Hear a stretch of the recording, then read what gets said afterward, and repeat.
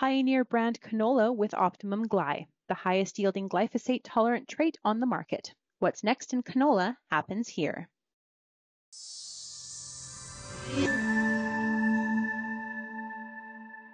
Shaun Haney with Real Agriculture and RealAg Radio, Rural Radio 147 Sirius XM. Let's talk Canadian politics. And we're joined right now by Mr. James Moore. He is former MP and now Senior Business Advisor at Dentons Government Affairs and Public Policy Group. James, it is great to chat with you. Pleasure to be with you. Okay, so life after politics. You've been at Dentons for quite some time. What are some of the things you're up to right now? I mean, when I left politics, I was Minister of Industry, which is to say the second largest department in the government of Canada. So I got the opportunity to put my finger in a lot of things, from aerospace policy to auto policy, tax policy. I chaired the Cabinet Committee on Economic Growth and Fiscal and Economic Policy for the government of Canada. So I got to sort of sample a lot of things. And Dentons is the biggest law firm in the world. And so we get to, we have clients from all over the place in the ag space and international trade, in foreign investment coming in from around the world into Canada, trying to develop resources, build businesses. So the diversity of stuff that I got to see in government is now sort of flipped now into the private sector, and I get to experience lots of really interesting stuff, sit on a few boards as well, and really enjoying the private sector and talking to media like yourself when I want to, not just when I have to, because our government has done something that's out of step with the public interest. So yeah, I hear you. Well, hey, we're recording this on Monday afternoon. Parliament returned today. What do you expect out of this sitting of Parliament? I think it'll be seen as shaky by the public, right? Because the NDP and the Liberals have officially, parted ways, but they're still dating, right? They're still friends with benefits, but they're not officially married in their contractual agreement. So I think actually we will have stability because, in the Canadian system, in order for there to be an election in a minority parliament, the 3 out of the 4 parties have to want an election, and the Liberals definitely don't want an election, right? They're deep in the woods in the low 20s. Justin Trudeau is deeply unpopular. The NDP have had bad numbers as well. They don't want an election as well. So 2 out of the 3 needed parties of the 4 don't want a campaign. The Bloc Québécois can have an election anytime. They're doing well in the province of Quebec right now. They can go. The Conservatives really want an election. So when the spread is so wide, it's in everybody's self-interest on the bottom end of the polling dynamic to want to sort of hold it together. So I think they'll hold it together. The big element it is rocking things is the poor performance of the Liberals in the by-elections in Toronto. There are 2 by-elections that are happening this week that are really going to be problematic, I think, for the government in terms of Justin Trudeau's ability to hold things together. So as Parliament comes back, I think Conservatives are in wind full in their sails, pretty cocky, pretty on top of their game and ready to go into a campaign. And I think the Liberals are in a turtle. They had their national caucus retreat in Nanaimo last week, and a third of the MPs didn't show up. That's staggering. Like, that doesn't happen. You're the governing party of a G7 country, and a third of your MPs don't show up to meet with the Prime Minister to talk about the fall strategy of Parliament. So this is a government that's not just deep in the back nine; they're really on their last legs. I watched Question Period today and felt a little bit spicy. We got some new nicknames, like the Phantom Finance Minister. The Conservatives were calling Finance Minister Freeland. The Liberals were accusing the NDP of taking a hard turn to the right. I heard carbon tax Carney. Yeah. Many times. Saying a few others, yeah. Yeah. So this is clearly some stakes being put in the ground.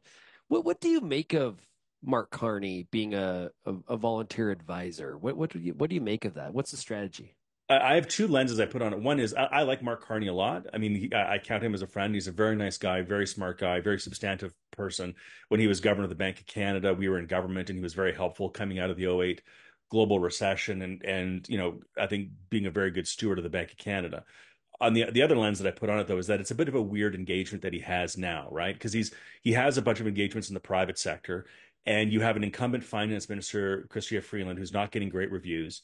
and he is sort of an advisor to them, giving them advice. It's not known, what conflict of interest rules that may or may not have been exposed here, because he does work for companies that of whom would benefit from him being able to bend the ear of the government. He's helping the Liberals, but he's not a Liberal member of Parliament or a minister. He's not committed to run for them in the next election, but he does want to help them. But he's still kind of an advisor to help the general public, but not just the Liberal Party. So he's kind of in this weird sort of half in, half out move where if things go sideways, he's going to wear some of the blame. But if the Liberals go down, maybe he's trying to earn a little bit of credit with the incumbent Liberal members of Parliament and Liberal partisans to say, hey, look, when times were tough, I was there. I tried to help. I tried to do everything I could to make sure that, our party and our values were sustained. But, when change happens, change happens. So anyway, my turn now, right? So let's go. Yeah, like you can tell he's trying to do a bit of a parlay here, right?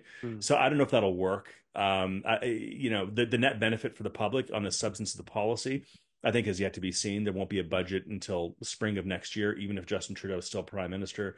So I don't know. I mean, it's kind of a weird move, and it's not clear exactly what he's proposing so far. So it's high risk for him reputationally with the general public, low risk for him within the party, but net benefit for the public is pretty obscure. Yeah, and one of the things that I've been talking about to the audience here is like, whatever happens, whether Prime Minister Trudeau goes down in defeat in the next election, or he decides to take the option prior to the next election, do you really want to be the next person? Like, that's a tough position. It's sort of like you want to be the fourth owner of the golf course.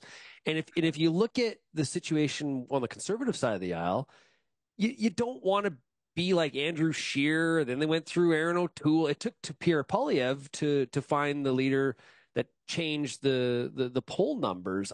It's a tough act to follow. If you look through the sweep of Canadian history, it's almost never the case that the successor to an existing government does really well thereafter. It almost never happens. For example, Jean Chrétien wins 3 majorities in a row. Paul Martin comes in. He wins the next election, underperforms, wins a minority. He's gone in 2 years. Brian Mulroney is there for 8 years. He leaves. Kim Campbell comes on. She's out of office in 6 months, and she's gone. The party's down to 2 seats. Even the Conservative Party, Stephen Harper loses in 2015. We go to Rona Ambrose, Andrew Scheer, Aaron O'Toole, Pierre Poilievre, and now we're up. Took 4 leaders. Yeah. The Liberals went from Jean Chrétien, Paul Martin, Stéphane Dion, Michael Ignatieff, Bill Graham, and then they arrived at Justin Trudeau. And then, and the reason for that is, in our culture, is that we have a parliamentary system, but we have presidential style politics. It's very leader focused. And so the habits, especially after 8 or 9 years, 10 years Justin Trudeau has been leader of the Liberals now for 10 years, the habits, the values, the mores, disposition, the identity, all of it, the vocabulary becomes one and the same with the person. That person goes, and the party doesn't know what it thinks or believes or how it should present itself anymore. And there's a bit of a scramble and a shakeup. And so after Trudeau, it's going to be a wild scramble, and that'll provide Pierre Poilievre with the opportunity, should he win, to have maybe some clear sort of horizon in front of him to set some goals, move an agenda, and go in a certain direction. But it also means that the official opposition is probably not the Liberals. The official opposition becomes the provinces. It becomes the cities. It becomes the media. It becomes expectations. It becomes the growing dynamic in Quebec right now, which we can talk about the rise of Quebec separatism that's happening quietly in Quebec. Yeah, I heard that today in Question Period. That was actually really clear today. Is talking the rise of Quebec and some of the attitude coming from the Bloc. But I want to talk about the 17 to 20 point lead that the Conservatives have right now, depending on which poll you look at. Is that insurmountable? Is this a foregone conclusion that Pierre Poilievre is the next prime minister, or is there something the Liberals can do to at least close that gap between now and whenever the next election is? Well, Donald Trump will never become president. Hillary Clinton can't lose. She's so far ahead in the polls. So I mean, good point. Okay. Yeah. So you never say never. However, with this, I think we're pretty close to saying never. In part because I use the example with Trump and Hillary Clinton. So people knew Hillary Clinton, they didn't know Donald Trump. In this circumstance, Pierre Poilievre, what's most interesting about the Conservative numbers now is that there's a consensus between 10 and 20 points he's been up now. Let's say 15 for a year. Historically, when the Liberals have gotten in trouble and the Conservatives pop up in the polls, the public go, I can't believe this. I don't like this. We got to get rid of the Liberals. Give us the other guys. And they look at the other guys and they go, Yeah, I don't know if I want the other guys. I'm still mad at the Liberals, but I don't know about the other guys. And so that's happened. I mean, Conservatives under both Andrew Scheer and Aaron O'Toole won the popular vote, but lost the seat count. What's interesting now about the poll numbers is that the public says they want change, but in order to win government, the public has to want the other people to win. They have to want the other guy. And that has been lacking. So now the Liberals, the public doesn't want them. They think that the Conservatives are ready, and they expect the Conservatives to win, right? So I think the 1, 2, 3 combo of we want the current guys out, we want the other guys in, and we think the other guys are going to win, and we're okay with that. For a year now, more than a year, Pierre has been 10 to 20 points up in the polls, and it hasn't spooked the voters into thinking, well, I don't know if we have sort of early buyer's remorse about what we're signaling here. They're actually quite comfortable. They're ready for change. And what's most interesting, if you go the next layer down in the numbers, is that the cohort of voters that are leading the change are young Canadians. It's not gray hair senior citizens, sort of people who are culturally more prepared for center right governments because of the historical alignment. No, it's young people. The biggest cohort, the biggest voting bloc, and Conservatives would win a supermajority if only people who are 18 to 35 voted. Then Conservatives lead that cohort of voters more than any other group of voters, which has never happened before in my lifetime. That's incredible. Considering that probably there's a good pack of those that, in that Harper versus Trudeau round one, when Trudeau won to become a prime minister, the legalization of cannabis was a big issue in that election. They've switched teams, so to speak. Well, yes, and it's been 10 years, right? We're coming up on 10 years of Justin Trudeau now being prime minister. I mean, 15, so 9, but you get my point. What have you done for me lately? Right. Yeah. But also, 18 to 28, they're 28. There's a whole new group of people. When Justin Trudeau was first elected prime minister, there were people who were 11 years old, 10 years old who can now vote. And they don't know any of that stuff. They don't know Harper, who he was or what he was, or let alone Mulroney or Critchett. All they know is they see Justin Trudeau. And there are a lot of young Canadians who just say, I know it's become a cliched word, but the woke stuff, or people assuming that young people's, their first obsession is culture wars and social policy and climate change. Young people care about those issues, and they want to live in a decent society where we're all thoughtful and careful about each other and respectful of our differences. Yes, they care about climate change, but you know what? I'd kind of like to own a house.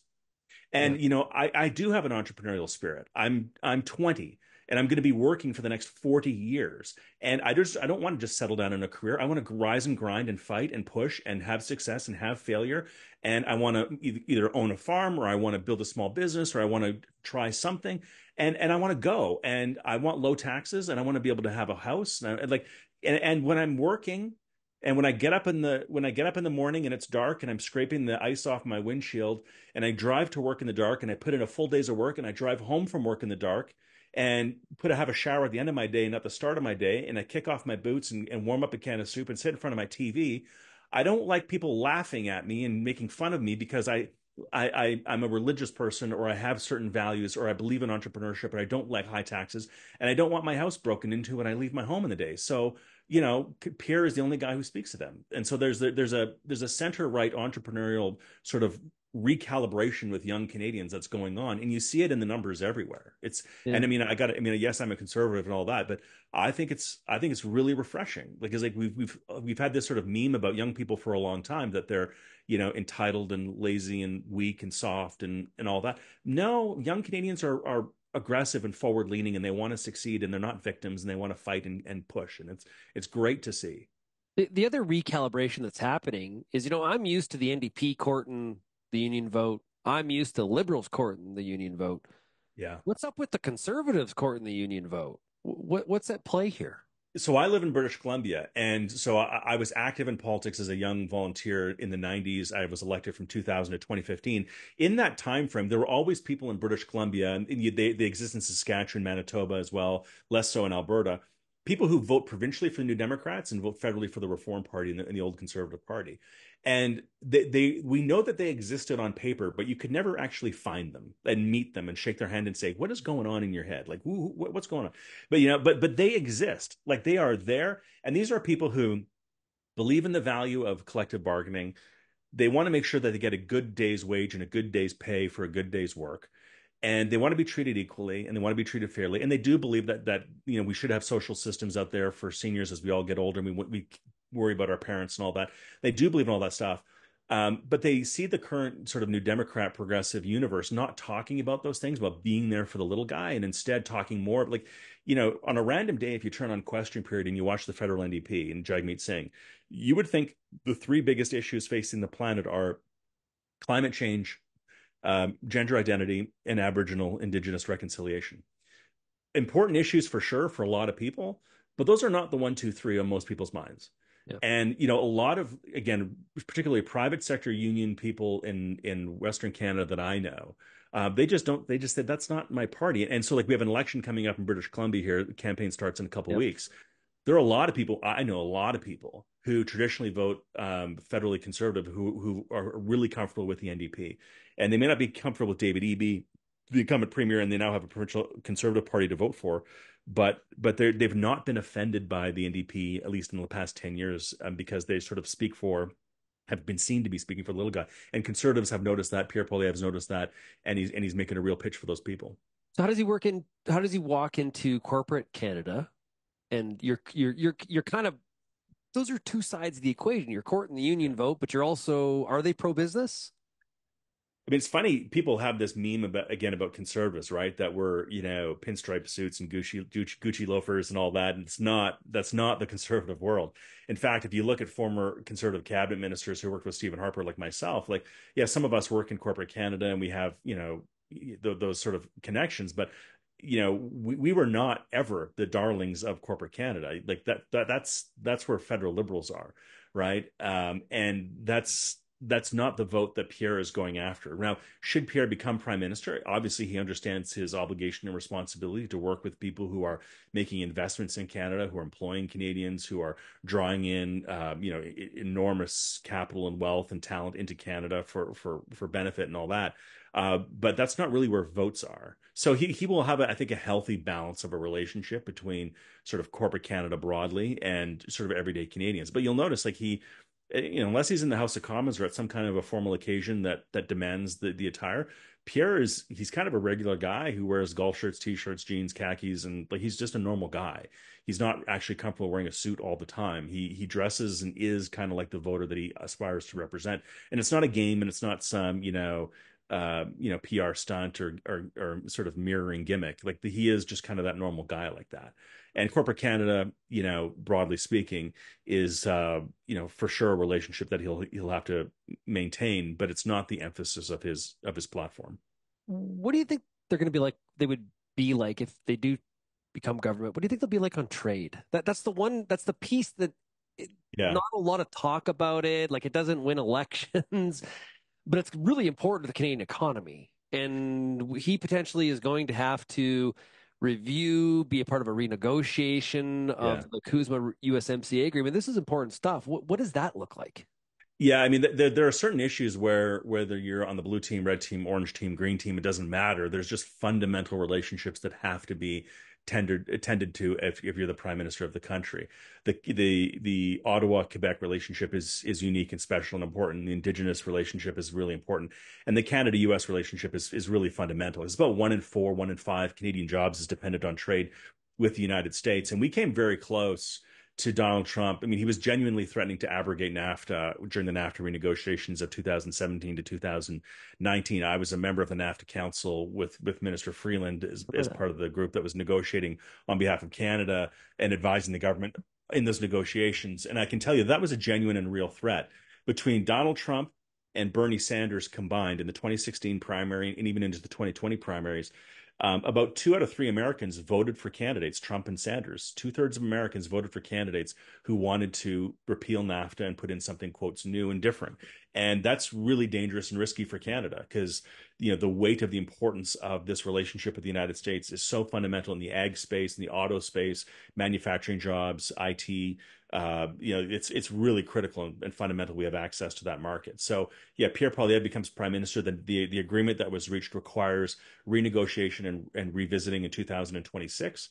And if we don't have a new agreement that's signed and delivered, that renews it for a fixed term of some kind, maybe another 10 years or hopefully longer than that, then it goes to an annual agreement that has to get reconsidered every year on an annual basis thereafter. Well, you can imagine the chilling effect that would have on long-term investments into Canada. People are choosing between a corporate tax rate in the United States that's significantly lower than what's on offer in Canada, and a dollar and purchasing power of the consumer in the United States versus Canada. When you look at the per capita GDP strength of the U.S. over Canada, it's a really important relationship and a really important policy obstacle for Pierre to manage. Yeah, you look at the China EVs, right? We got the liberals applying the 100% Yep. tariff. The conservatives were right lock and step. There's some similarities there, which is similar to south of the border where we see Dems and Republicans talking the same tariff mantra, right? So Yeah, it's that was a bit of a bank shot, right? That was a way of the liberals smartly and the conservatives smartly aligning Canada's policies with the United States, right? So the idea of having, like, put it this way, the Canada, US, Mexico combined, but particularly the Canada, US part, but NAFTA together is the most successful, lucrative, and job producing, wealth creating economic relationship in the history of the world. To protect that NAFTA partnership between us and the United States and Mexico, to keep it going, we have to be very careful about other trade relationships like China and what that does to threaten the confidence of people in the NAFTA partnership. So if China is able to import EVs into Canada, we take them in and then export them into the United States because of NAFTA, that threatens NAFTA. Whatever we get in terms of value from the China relationship on EVs doesn't come anywhere close if you're going to risk the bigger relationship. And Mexico is playing a very dangerous game right now because there are massive greenfield investments into Mexico right along the US-Mexico border that are causing a lot of Americans to be very anxious about the future of the NAFTA partnership because of Mexico. So the US-Mexico relationship is a really important relationship that Canada keep an eye on, because that could break, in which case the bilateral, trilateral relationship between all three parties and then Canada and the US becomes challenged, because it's not just immigration. And if there's a racial and political component to it that gets torqued times 10 in the US politics, but there's also a substantive economic piece of it where China is investing massively into Mexico, and those goods and products are finding their way across the U.S. border and being called NAFTA inclusive, and that threatens the value of NAFTA in the eyes of Americans. Yeah, a great example of nearshoring that China is executing on. Okay, so I agree. I'm right there with you. But does that not mean that in the next Canadian election, we have to be having a serious discussion about military spending, and especially particular to our 2% commitment to NATO? Yeah, it will be part of it, but it's interesting when you look again at the polls and you ask Canadians. There was a great one that was actually just done. I was looking at it for a presentation I'm doing later this week in Montreal about Canadians are asked. They're given a list of like 30 issues, and you can choose your top three issues that you want the next government to focus on. And military spending doesn't really come in there. Donald Trump, should he become president of the United States again, he will emphasize that. And that'll be a challenge for Canada, because 2% of GDP, I mean, that's an extra $20-30 billion spend on military procurement above what is currently scheduled. And that's a massive expectation given the deficits that we have and the debt load that we have. What that can be spent on that would be accretive to Canada economically, but would contribute to our national security obligations under Five Eyes, partnership with the U.S. and all that. There are things that we can spend it on. You think about aerial surveillance in the north, search and rescue capacity in the north because of climate change and what's happening up there, border security stuff. Like, you want to do, in my view, you want to do as many things that are uniquely beneficial to Canada, but also hint at a partnership with the United States in the long term about continental security.